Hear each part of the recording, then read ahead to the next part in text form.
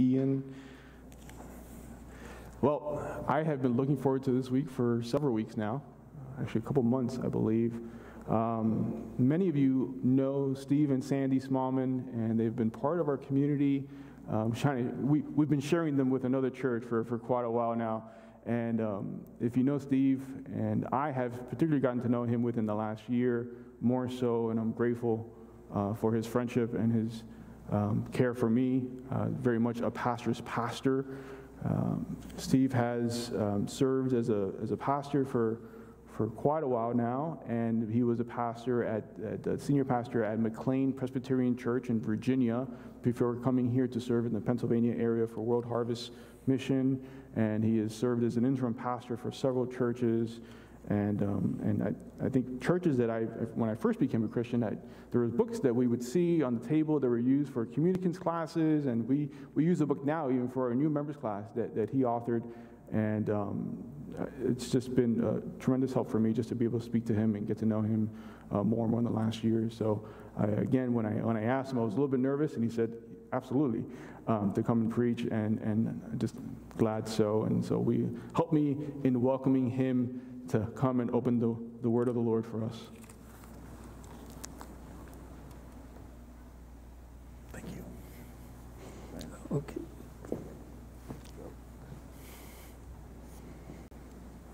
Thank you, Angel. Actually, my ties to this church go back to 1967. Do the math, somebody. It's a little higher math for me, but I think it's 50-some years ago. But I came here to Philadelphia to go to a conference at Westminster Seminary, and I stayed with Dr. and Mrs. Richard Gray next door in this lovely house. I think you and Brittany are living there now, aren't you? I love that house, and Dr. Gray became a real spiritual father to me in my very early years. And I could go through any number of ways we appreciate Calvary Church. In the recent years, you've provided you women have provided a wonderful safe place for Sandy to come and teach and have fellowship, and we appreciate that very much. And well, we could dwell on the past and all these connections, but what's important, of course, is the present and the future. Going forward, this is going to be quite a year. Politically, of course, we're reminded just of this awful storming of the Capitol, the anniversary on Thursday, and reminded of the stormy political environment and what in the world's going to happen with COVID going forward. But this is also an important year for you folks here at Calvary. Lord willing, you'll have a senior pastor by this time next year, and a new chapter in the life of this congregation will open up. So I've been reflecting on what I could talk about this morning. Angel gave me permission to preach on any book in the Bible but Acts. Because I know you're resuming that study. And the book of Acts is a book about the Holy Spirit. Technically, you see the title Acts of the Apostles, but it could just as easily be named Acts of the Holy Spirit, as you read about what is really a sacred history of what God did 2,000 years ago in establishing His church. And it's such an important study. I'm so glad you're doing that. But alongside that is the question of, well, what is the Holy Spirit doing now that the church has been established? And Ephesians is a wonderful book that describes that. And so I thought as a compliment and with Angel's encouragement, I want to study with you this morning the Holy Spirit as reflected in the book of Ephesians. You'll find that printed in the bulletin if you want to follow there, or you're certainly welcome to open your Bibles to the book of Ephesians. There are two passages that I want to read. And so will you please give attention to the Scripture, and we're moving toward that command at the end of the passage, which says, be filled with the Spirit. That's our focus this morning, but give attention to the Scripture. Would you stand as we read the Word? First, from chapter 2 of Ephesians. And he, that's Jesus, came and preached peace to you who were far off, and peace to you who are near. For through him we both have access in one Spirit to the Father.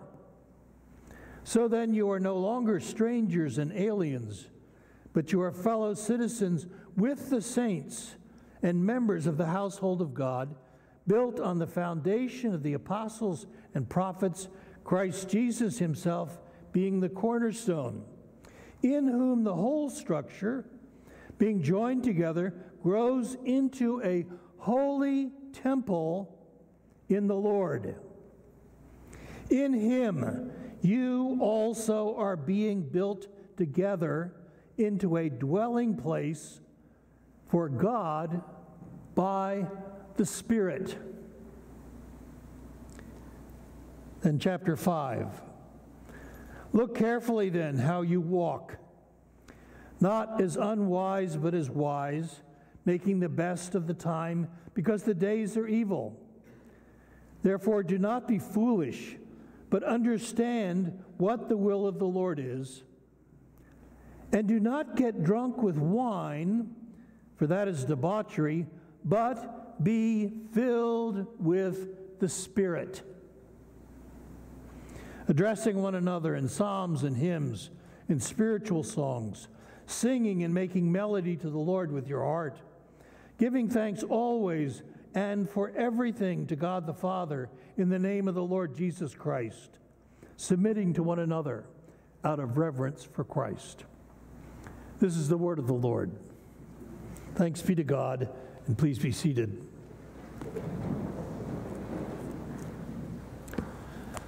So the question this morning, my friends, and the challenge for you is this: do you want to be a Spirit-filled church?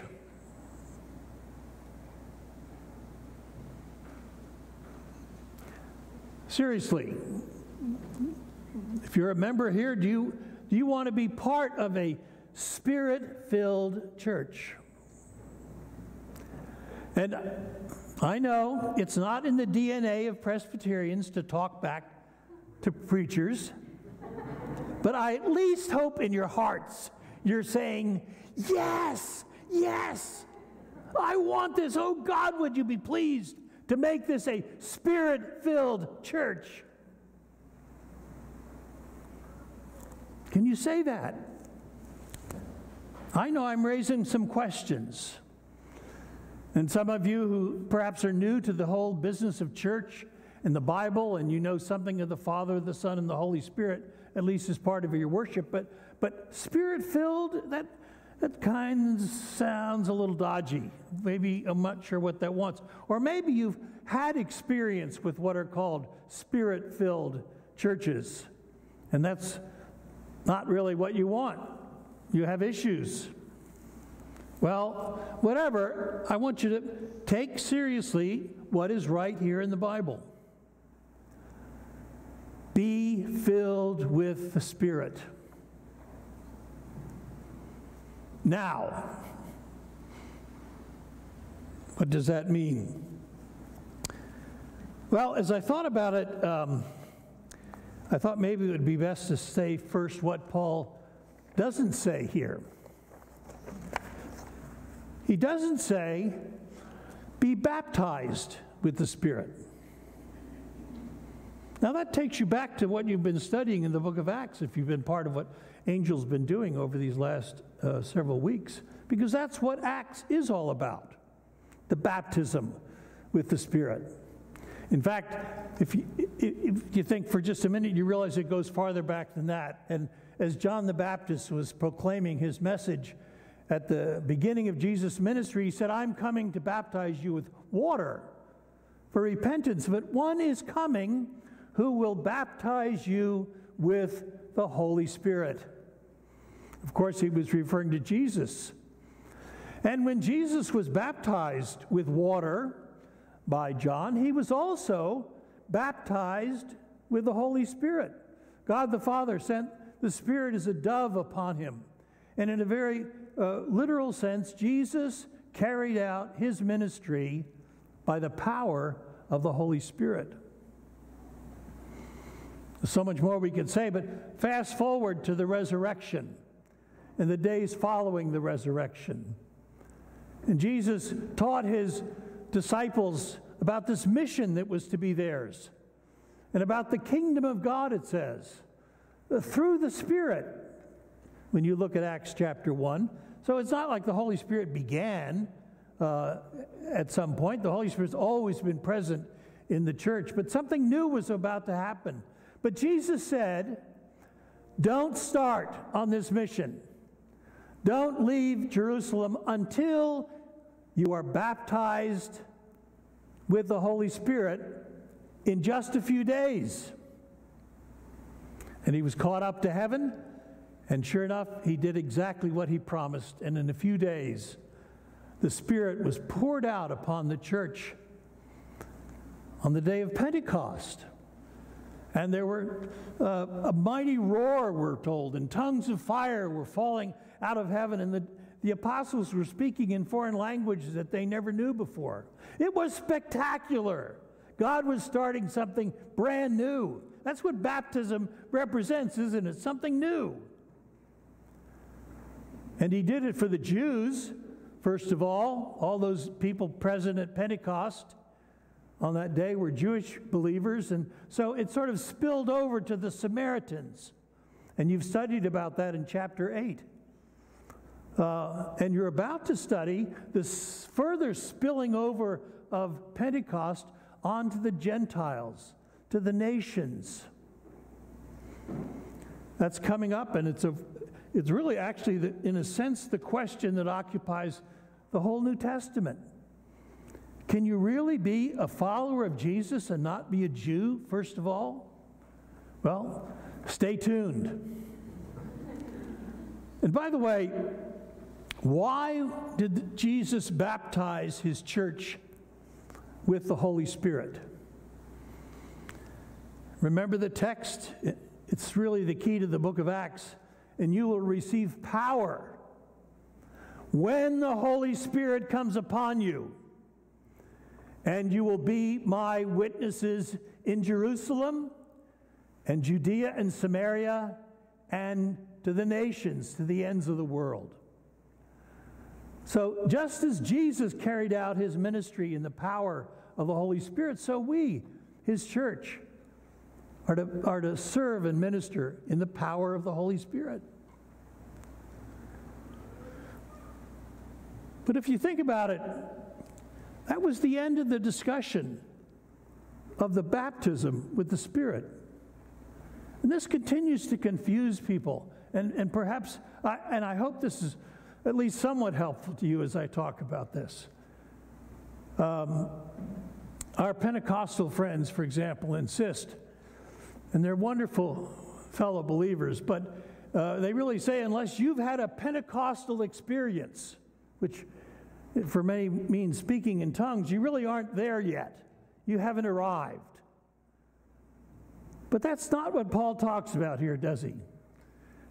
The baptism happened. It was a new start. It was the beginning, but it was for the church. It was for all of God's people. And now the apostle says, be filled with the Spirit.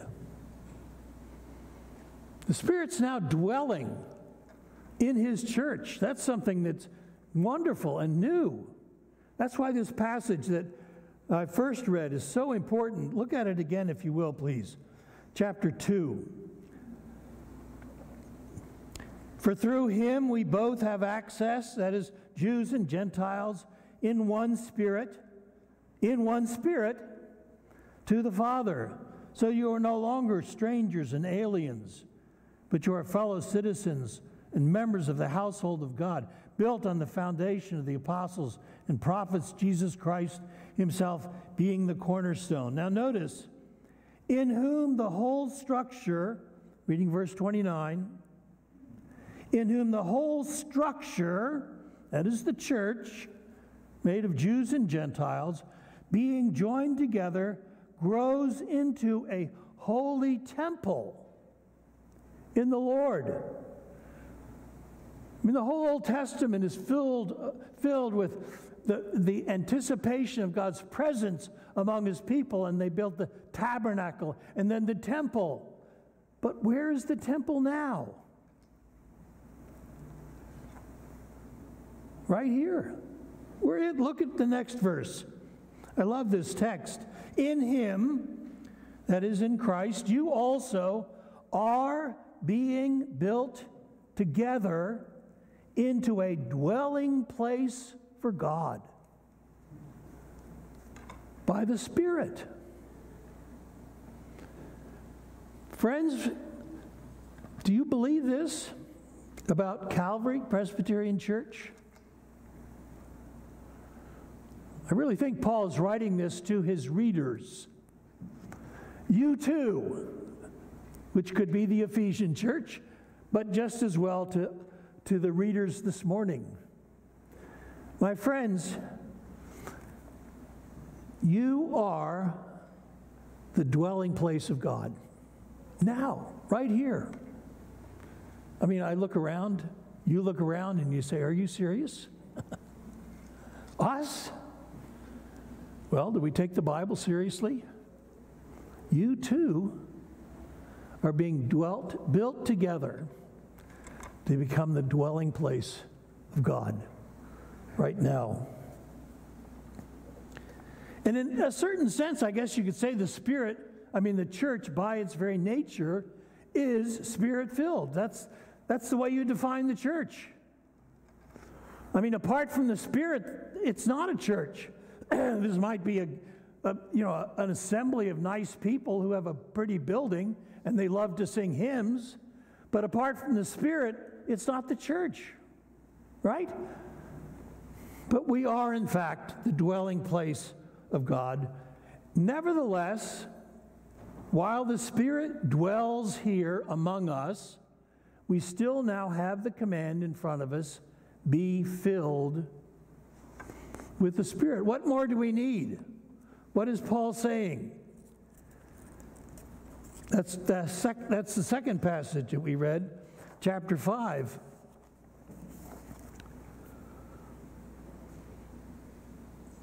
This is the end of a long and important discussion in chapter 5 of Paul telling the believers what it means to walk in him. Walk in love, if we read the first verse of chapter 5. We read in verse 15, look carefully then how you walk, not as unwise, but as wise. And then he curiously says, don't get drunk with wine, but be filled with the Spirit. I say curiously, I'm not sure why exactly he picked on that imagery. I've heard some people say, well, that means you should get drunk on the Spirit. In other words, lose control, go crazy. Sometimes they're called holy rollers. This is another thing I think that gets a little something of a stumbling block for people when we talk about the Holy Spirit. But Paul is very clear, no, he does not mean that. In fact, he calls, you'll notice that text, and do not get drunk with wine, for this is debauchery. I mean, maybe Paul is saying, be under control of the Spirit. That's certainly good, rather than wine. But nevertheless, let's just look at the command itself. Focus on the words, be filled with the Spirit. He's speaking to us this morning. If you're looking at the notes that I had printed, you'll note a reference to John Stott. I want to I put it in there because I want to give credit to where credit is due, as they say. This is not original to me, but it recalled for me actually a remarkable experience way back in 1976. As Angel said, I was pastoring a church in the greater Washington area, and there was a conference, a summer conference that was held at the University of Maryland, and for 3 weeks, they brought in 3 of the greatest teachers of the 20th century to teach the prison epistles of Paul. One week was J.I. Packer, who came and taught Colossians. Then the next week, James Boyce came from here in Philadelphia, taught the book of Philippians. And then John Stott came and taught the book of Ephesians. What an opportunity. And there was a book that Stott wrote about Ephesians that came out of that conference and other teaching he'd been doing. And I looked up again to remind myself. I'd never forgotten his talking about this, but there are 4 things that Stott points out about the verb, the command that's here, be filled with the Spirit. They're worth remembering. First of all, this is a command. This is not a suggestion or an option. Wouldn't you like to be filled with the Holy Spirit? It's simply a command. Be filled with the Spirit. Secondly, it's in the plural. It's not addressed to individual Christians here and there, that some may be filled with the Spirit and some not. It's really spoken to the church, to the whole community, all of you. In the Old English, it would be the word ye instead of thou. Ye, all of you, be filled with the Spirit. We all need to hear this command. Thirdly, Stott pointed out that this was in the passive. I guess you English teachers would help me. I think it's a passive mode. In other words, it's not something we can do ourselves, but it's something that has to be done to us. And so the Spirit, it comes to us by the grace of God. We wait. We receive the filling of the Spirit. We don't make it happen. And fourth, and very importantly, this is in the present tense verb, or a progressive sense. In other words, we're not to think of the filling of the Spirit as something that happens once, some sort of dramatic experience, I suppose. I have been filled or I haven't been filled. But it's something that's ongoing. The sense is being filled with the Spirit. Stott pointed out that in the command that Jesus gave, you remember, to the servants when he was changing the water into wine, he said, fill the water jugs with water. And that was in the past tense. In other words, do it once. Fill them up. That's not the sense here that Paul uses. He's saying, being filled in an ongoing, continuous sense with the Holy Spirit. Friends, hear the command. And maybe in the longer sense, it says to you and to me, being filled, or I guess better even, be ye, all of you, being filled with the Spirit.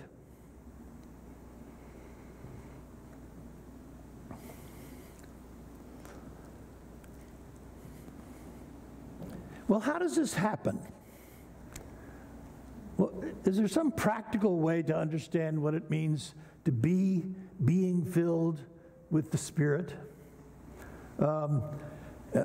Forgive a sort of a lame illustration, but it works for me at least. It doesn't explain everything. But how about thinking about the church as a gas station? Well, in fact, don't we call a gas station sometimes a filling station? And what do we do with the filling station? Well, we drive our car up to the pump. We fill up with gas. For what? So we can sit there? So we can have, oh, my tank is full? No. We fill up our tanks so that we can go somewhere, so that we can drive out and do our errands, so that we can go to school, so that we can go to work. You know, just carry on life. And so we spend the week out driving our car, and what happens? Well, we use up that energy. We're using up the power. So, and probably about a week later, we drive back into the gas station, and what? We fill up so that we can go out again. Well, I think this is what's described here. I mean, we come to church, we gather with God's people, and interestingly, by the way, if you look at the text again, very briefly, but notice that everything that's described after the command to be filled with the Spirit is something that we do together, something that we do as a church, addressing one another in psalms and hymns and spiritual songs, singing and making melody to the Lord in your heart, always giving thanks for everything to God the Father in the name of the Lord Jesus Christ, submitting to one another out of the fear of God. So we come together. We open our hearts. We're gathered as the people of God in the dwelling place of God. And the Spirit comes and fills us. For what purpose?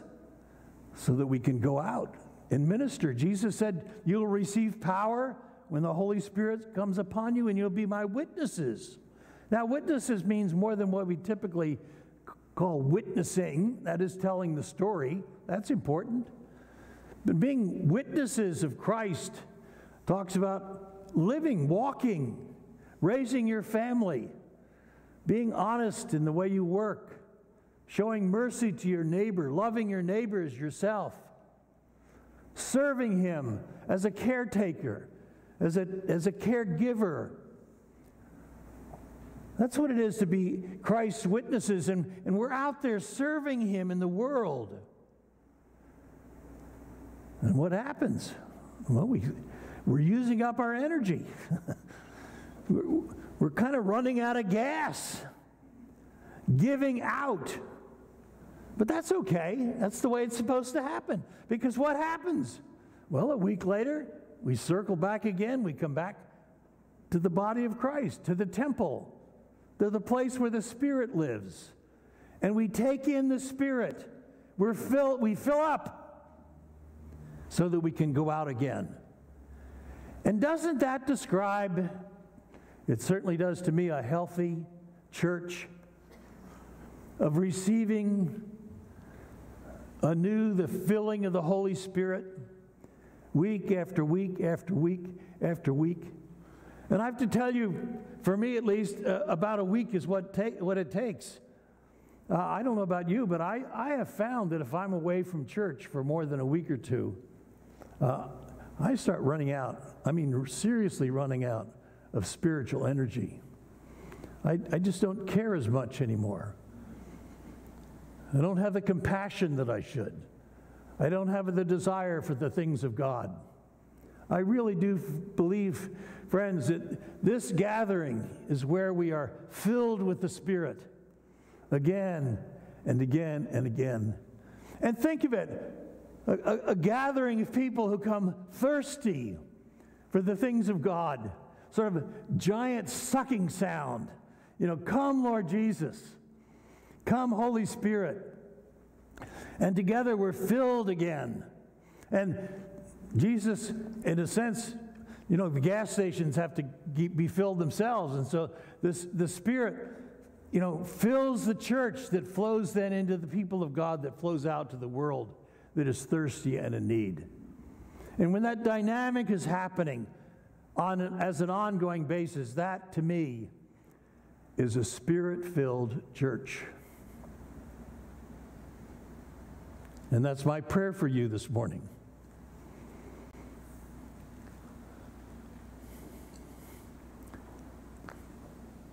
One of the other things that was going on in my mind as I was thinking and anticipating coming to be with you was reading a short book on the Holy Spirit by a man whose writing I admire named Gordon Smith. And I have to say, I don't think I learned anything new about the Holy Spirit as I read. But the best thing about the book is the title. It's a very nice book. But here's the title, and I want to stop and just let you hold on to this as we prepare our hearts for communion, as we just dwell on this idea, as Angel leads us to this wonderful gift of the Lord's Supper, a place where we meet Jesus again. But the title of the book that I read is this: Welcome, Holy Spirit. The Spirit is here each week as we come to church, but I don't think of a better thing we could say in our hearts, whether we use those exact words or not, but to say, welcome, Holy Spirit. We want you here. We want to be with you. We want to ask you to fill us again and again and again. That's my prayer for you, my friends. Sandy and I, again, cherish our times of fellowship with you and do consider this our other church. So we're glad for the fellowship and the body of Christ. When we finish the communion, you'll notice that we're going to sing an old chorus. I'm sure it's familiar to most of you. Spirit of the living God, fall fresh on me. That's the way it was written, I think.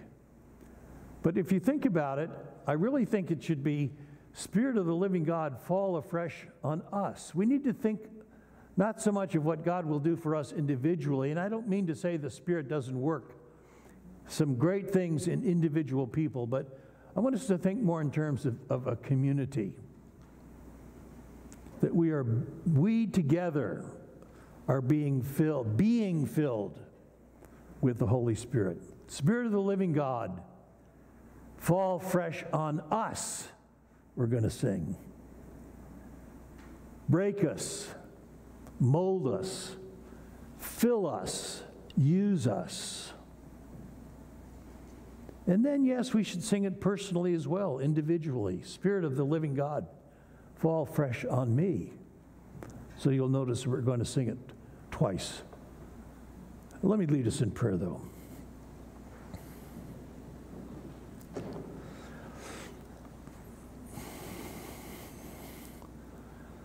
Father, Son, Holy Spirit, we live together under this extraordinary mystery of the Holy Trinity. And Father, it's been your pleasure to send your Son, who gave his life for the world and rose again from the dead. But you've also been pleased to send your Holy Spirit to empower your people to carry out this great mission. For who's sufficient for such a thing? So teach us what it is to wait and bow before you and say, Holy Spirit, come, fill us again, empower us to be your servants in this world, to be your witnesses. Spirit of God, come and dwell among us with power and energy. And thank you for this communion meal that's now before us, that does represent the eating and the drinking. And may this indeed be to us spiritual food and drink, and send us forth full of the Holy Spirit to serve you, and bring us back again to refill us, to serve you. Be in our midst. Oh, Holy Spirit, we pray.